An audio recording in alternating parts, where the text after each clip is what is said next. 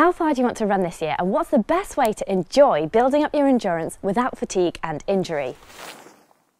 This year, whether building your mileage means aiming for your first 5K or an ultramarathon, these endurance tips from top athletes like Olympic triathlete Jonny Brownlee and inspiring country crossing runners like Brenden, Rendall and McNuff will help you run further with ease. Good luck, have fun, enjoy your run, and I'll see you on the trails.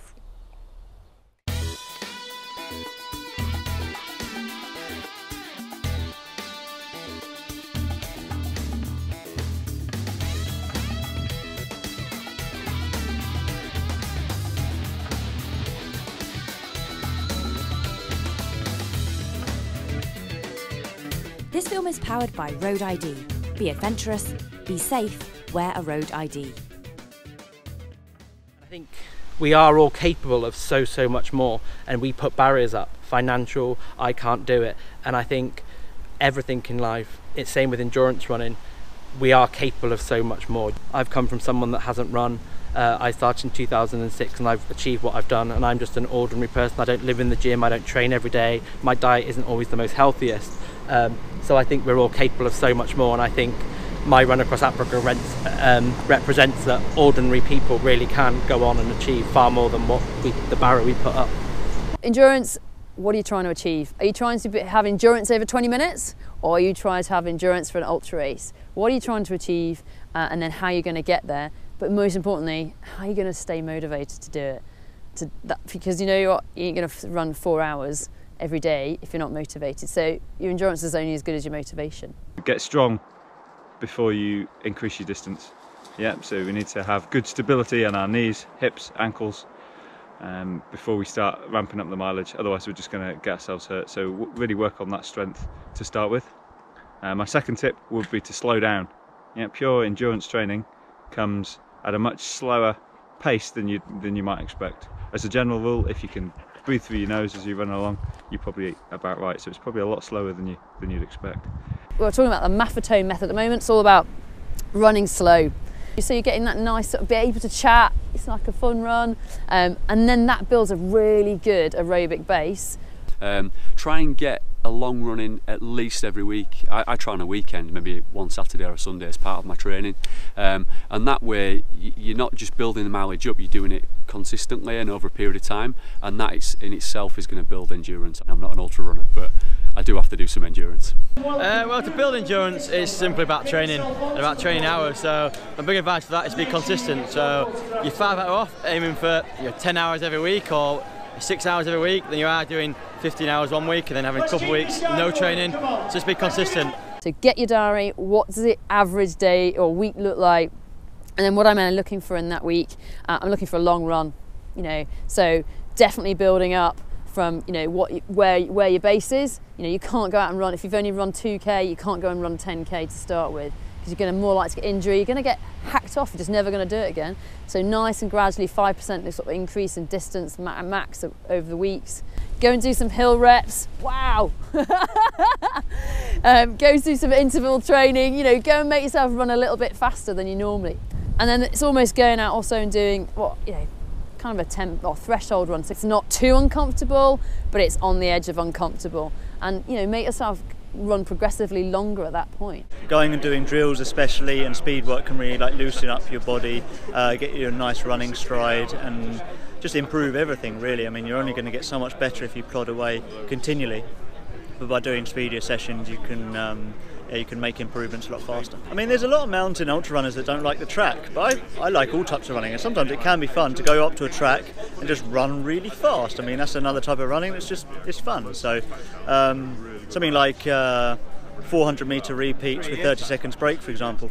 That can be kind of fun, I think, especially if you do it like a group of you and it's like a little group of Kenyans running around together. It can be really cool. So make sure you do some drills and a good warm up before, and then some stretching and a cool down afterwards, and put yourself a good session.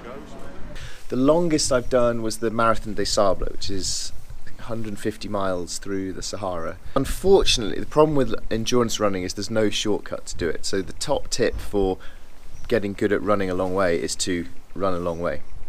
And there's no real way around that. So start with what you can run now, and then next week run a mile further, next week run a mile further than that, and by the end of the year you'll be able to run 52 miles further. just keep pushing your limits. So if you think, you know, if you've run 5k or 10k and then you put like a 12k or 13k like in the diary, but you don't have to every time go out and try and beat it, and make sure you're enjoying yourself as well. You know, if you don't want to go and run some ridiculous distance on a certain day, just change your mind, do it on a day when you're feeling fresher and you've got more energy. Be kind to yourself, basically. A little bit of self-love, that's what we all need. Well, you have to build up really gradually, and the best way of doing that, like I said, enjoying it is really important. So if you're pushing too far that it's not fun anymore, it's maybe a little bit too far for your body, and as your body improves and everything gets better, you'll kind of readjust and you'll be able to run these longer distances. But the most important thing is the psychological aspect. Everyone can run 100 miles, it's just going to take people different amounts of time. So some people take a week, some people will take 20 hours, some people will take like a year, but you're going to get there in the end. So just know that it is possible.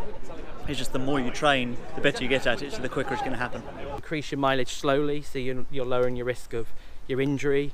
I think that's really, really important. And I think be patient as well, because sometimes even now, leading into my big endurance runs, I have bad days and I think, how can I run, you know, the following week run a 25 to 30? I think you've got to be patient. I think you've got to listen to your body. You want longevity, you don't want to get injured. I did do that a little bit, especially last year, but more with height climb. So I'd start with 6,000 metres, no, more like 4,000 metres in a week, then 5, then 6, and then drop it back and have a rest week, and then do 6, 7, 8, for example, then drop it back and then do 7, 8, 9. So do something like that, but really, I think just getting out there and everything will just gradually improve on its own. I mean, just have a training philosophy, kind of follow it and get out there and try and enjoy it as much as possible, and that make you want to go and do more of it. Endurance for me is almost more of a mental thing rather than a physical thing. I did kind of fast track a little bit. It would be a very ill-advised training plan, I think. I kind of skipped the couch to 5k and went from couch to ultramarathon in about 6 months, which is probably physically not advisable. But again, because I'm very slow, I'm just taking it steady, and if you listen to your body and don't push too hard, then you'll be okay, I think. I mean, don't quote me medically. I'm going to run across the Southern Alps in New Zealand as part of my project to run across the mountain range on every continent. Endurance is something that you can always increase, but you got to increase it gradually. You can't just jump up to 5k to ultra. So I like just building quite slowly, and I like to keep track. So I have to use things like Strava, or like actually use the spreadsheet and write down like what I do, so I can actually see what my total mileage is and make sure that I am just slightly increasing things and building. And again, listen to your body, make sure that you're going at a pace that you can actually handle increasing it. And it's something that takes time. It just takes years. I mean, you have to be patient, right? Because endurance takes probably like years and years to actually get it into your bones. But I would say, I think every time, you don't have to always be going out to go further than you have done before. And I think allowing yourself weeks where you have a week of rest, like I'm really, really bad at, I always want to do more, because I think more, I'm going to get faster. But actually the best thing to do sometimes is to have a light week and to sleep a lot, like really make sure you get some good sleep. Because I think it's very easy to say, well, I've got so much to do and I've got to get my training in, I'm just going to sleep less. And actually I find that I just end up as a horrendous human being when I don't sleep. Rest. The benefit from the training comes in the recovery, not in the time spent out on the trail. So give yourself a good rest, and especially in the winter when we're more vulnerable to picking up a cold or a virus, you've got to get your body, listen to your body and give it some chance to recover. So obviously when I'm on a challenge, you don't listen to your body, you block it out, because obviously things are hurting and you've got a job to do, so to speak.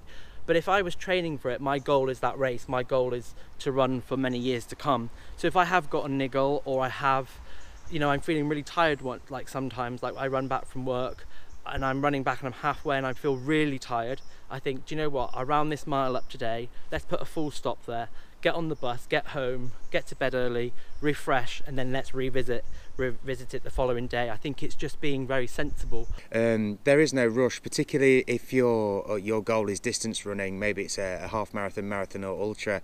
You know, don't set your target on being the fastest at your race that you've chosen to do, or the distance that you've chosen to do. Set your goals on actually finishing the distance. Then once you've got that under your belt and you know how you feel, you know what's going to ache, what's going to take the longest or the shortest time to heal afterwards, then you can maybe look at the same distance and, you know, improving your PB, improving your personal best. Or if you've managed to do the distance, you know, well, and you feel quite secure with it, a couple more practice runs of the same length or even a couple more events of that distance, and then again step up to the longer distance, maybe marathon, and then in the distance look towards an ultra. You know, I use the word race quite loosely. Don't be put off with that word race. You know, if you set your own targets and your own goals, it's you against the course, really. A marathon goal is just as valid as the person running their first 5k. It's the same. We have this badge of honour where they've run a marathon. It really is irrelevant. It's about what is your challenge and are you going to go for it? And it's the same. Perhaps your endurance and your aerobic endurance comes from swimming a lot, biking a lot. You know, it's not about always having to run. Try and practice running long distances on the same kind of terrain that you're going to be racing on.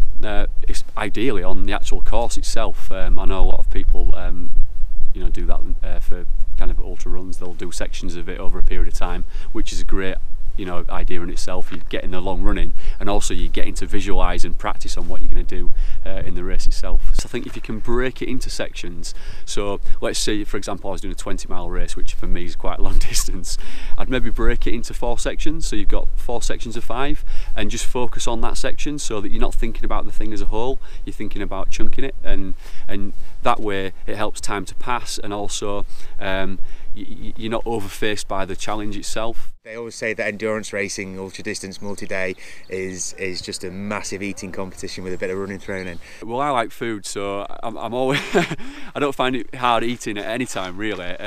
But one thing I do find hard is kind of chewing the food. So I try and think about something that's going to be easy to digest, but also easy to swallow and easy to chew. I really like Snickers, but if I take a Snickers in winter on like a long run, it gets frozen and I can't eat it. It's sat in my mouth and I'm chewing it, and I spend all my energy and all my time trying to eat it. I can't get my breathing right, so I try and use things like gels, if I'm honest, because I'm not out for that long compared to, say, an ultra run. And it's just easy to digest. So something that's just quick and easy, maybe some I don't know, like the sport jellies, that kind of thing. Yeah, just banana is a good one, although that would get crushed in your bag. I tend to have that before a race. During a race, I can get away with gels usually. So 2016 I ran the length of Malawi, followed by Great Britain, so obviously my foundation base of mileage was there, and then I sort of kept it going really, but not running like huge amounts of mileage. And I do think there's a slight theory with this one. I actually went back to up to 17 stone 3 months before I ran across Africa. So I went back down to 14 stone before the run, and I think there is a little bit, the first 2 weeks were tough. I felt tired, I didn't feel right, I felt a bit overweight. But I think if you go into a marathon, you go into it trained to peak. With these big ones, you get fitter as you go. So as I got halfway, I then started to just 30 miles just felt like normal, like I was just getting up to do it, and my brain, the routine and everything just clicked. So I think there is, for me, it works going in slightly unfitter because you get that sort of peak up, because otherwise you don't want to go overtrained going into it. But that's, again, works for me. Someone else would work differently, because I think as runners we all have to find our own way that works for us. If you just keep going, there will come a moment where you feel quite good again. You know, I've been many races where I felt terrible at, I don't know, 20, 30, 40, 50 kilometres, and then another 10 kilometres down the road. Suddenly you feel re-energised and you feel strong, and you're like, oh, I'm fine now, I'm great. So never think at some point going, oh, this isn't going well, I can't do it. It's too, you know, just push on through, again, just push on through a bit more, and then you get the good point. And then you get to that next level and the next level, and that, again, helps the endurance. And it helps you to remember that as well, that when it is quite painful or quite difficult, it will get better. I just kept taking it back to the extreme poverty that I saw. I just kept thinking, this pain is just temporary. This is not, it's insignificant. It will pass, and that's how I just basically took it back to just the mile and that step at the time. It's about moving out of our comfort zone, and you don't want to get to a certain age and say what if. You want to say, I don't know.